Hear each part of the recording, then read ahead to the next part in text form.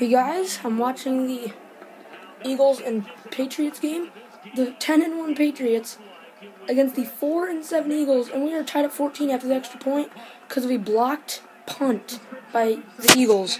And that's who the Bills playing actually. Here's a replay. Blocked. Marigo's the former Seahawk. I'm not sure what his first name is. And he runs all the way into the end zone.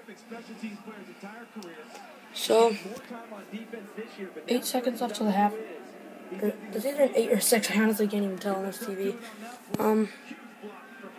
So yeah, they're tied after the blocked punt by Marigo's, former Seattle Seahawks. Here it is again.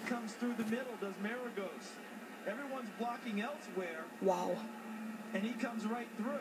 That's a really nice. And he scoops it up and takes it all the way.